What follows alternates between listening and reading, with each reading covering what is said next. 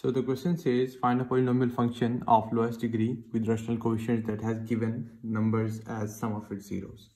So we have a condition over here and the given numbers are 1 plus I, where I is a constant, and 2. So black zeros come in conjugate pairs, so we know that 1 minus I is the third zero, given that 1 plus I is a 0. So if a is a 0 of a polynomial function, then x minus a is one of its vector. If a is 0 of a polynomial, right, then polynomial function, then x minus a is its vector, right? So using 2 and 1 plus I and 1 minus I, the least possible degree of the polynomial function is 3, right? So we can write that fx equals to a into x minus 2 into x minus into 1 plus I, brackets close, brackets open, x minus into 1 minus I and brackets close, right? So we will expand.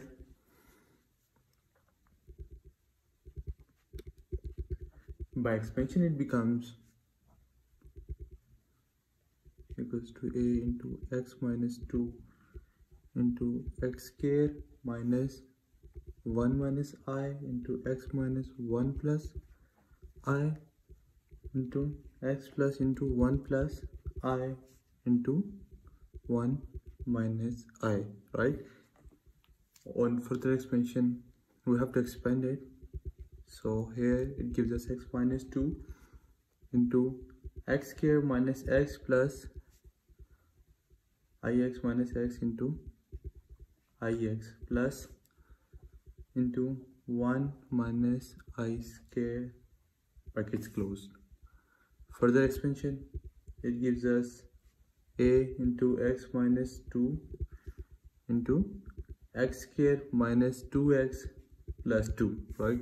So it becomes a into x square into x minus 2, brackets close, minus 2x into x minus 2 plus 2 into x minus 2 and brackets closed.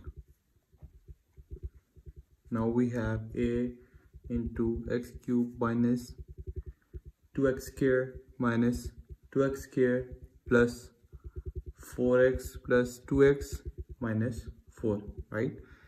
And now we have the function in the form of a into x cube minus 4x square plus 6x minus 4 and brackets closed. For simplicity, we can we have to test the function. So for simplicity, let a equals to 1, right? So if a is equal to 1, we have the function of x equals to x cube minus 4x square plus 6x minus 4. So here we have our polynomial function of lowest degree.